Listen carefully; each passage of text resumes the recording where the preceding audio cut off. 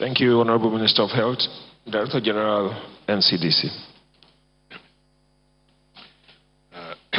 Chair, Honorable Ministers, colleagues, gentlemen, and ladies of the press.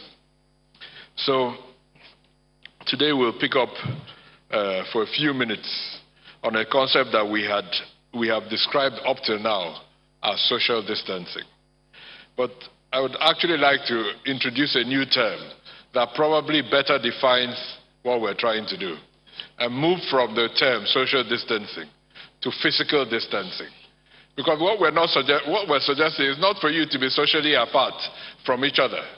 We're suggesting that we stay physically apart, but you use technology and any other means available to you to actually increase your social relationships, because it's by increasing it through other means that we can maintain our mental well-being, our relationships, and as well achieve our goals of keeping the virus apart from us.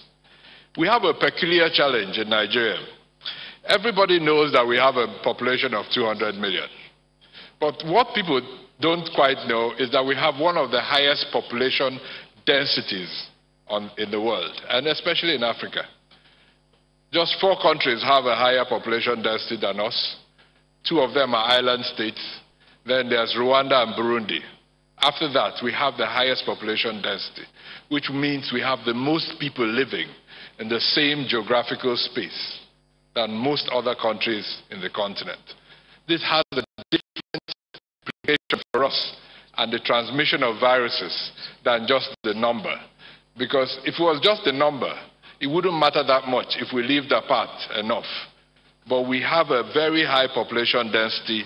It is this closeness to each other that really enables the virus transmit from one to the other and makes it easier. So we have an opportunity to try and increase this and maintain this physical distancing. And it is not easy. It's not easy for me. It's not easy for any of the members of this committee. And I can bet it's not easy for any Nigerian, because we are a socially intense people. We live on social interactions. We are known across the world for our music, our dance, our drama. We hold our religious gatherings very dear to our heart.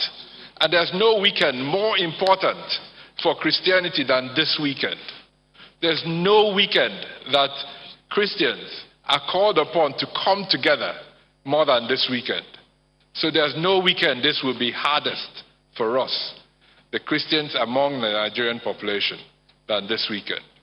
So I really call on all of us, Nigerians, Christians, Muslims, and whatever other religion that you have, to remember we need to pay a short-term price for a long-term goal. And physical distancing is probably the most important tool. So whether we talk about wearing of masks, whether we talk about interruption of mass gatherings, whether we talk about any of the other interventions that we have suggested, we're trying to achieve the same thing, to limit the distance that we have from each other, between ourselves, to about 2 meters. Because from everything we understand about the virus today, it's not the opportunity of transmitting from one individual to the other is made a lot more difficult if we have sufficient distance between us. And we have also learned that from this virus that there are people that carry this virus without presenting symptoms. But critically, the most important thing is that people can be infectious 2 days before the symptoms appear. We call it the pre-symptomatic phase. So while everybody has been talking about the asymptomatics, the most important is the pre-symptomatic. So people that have become infected will become symptomatic, but don't know yet, because they're in a few days before that has happened. And that is why we have to increase this distance between us. And like the chair said, even when we announce any decision on masks, the masks are not going to solve the problem. So there have been some messages around the country seeming to imply that wearing a mask makes all the other measures no longer necessary. This is simply not the case. It is simply not, we understand, with the best evidence in front of us. If we do offer an advisory around masks, it will be in addition to everything else. It will not be in place of it. So we have to understand the reasons for these measures.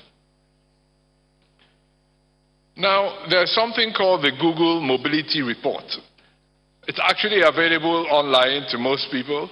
So if you search for the Google Mobility Report, search for Nigeria, it tells you the level of intensity of contact between individuals in different locations in Nigeria. So that report is a little bit delayed, but the last one from the 29th of March showed that mobility trends in leisure centers, supermarkets, transport hubs, and places of employment in Nigeria has reduced by about 27%. That is very good, but it's not enough. We have to push that proportion even further down. So I'm hoping that as data becomes available for the over the next few days, we will see a further reduction, because our future really depends on this. Now, we understand and we know that the closures of markets, particularly, really is hurting many parts of our country. Many people live from day to day and require that trade in markets in order to survive. There's no doubt about this. Nigerians are really suffering from these measures. But in order to restart that economic activity, we need to get over this hurdle. If we pretend that we don't have this hurdle and push to restart economic activity, the obstacle will become even bigger, because the infection will grow, transmission will grow, and the outbreak will increase. So, to achieve that, our religious leaders, our state governors, our community leaders really have a role to play.